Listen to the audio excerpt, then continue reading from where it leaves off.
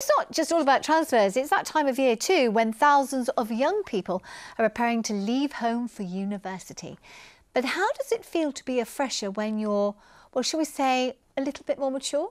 Emma Snow has been to meet one inspirational arts graduate who says it is never too late to learn.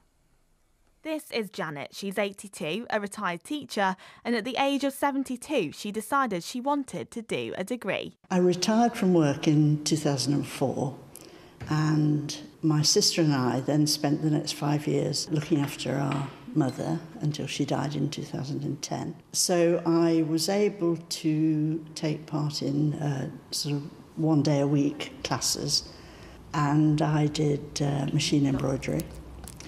And then in 2010, after she died, obviously, my time was my own. And I thought, I need more than what I've been doing.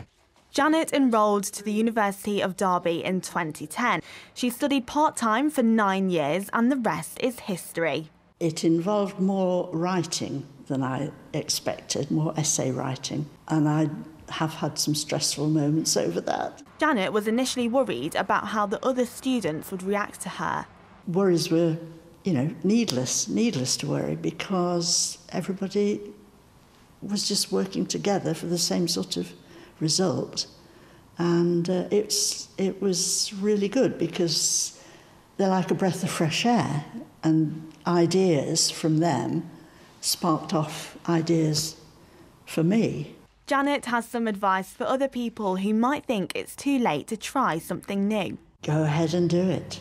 If you've got the health, if you've got the means, go ahead and do it. It's just fantastic.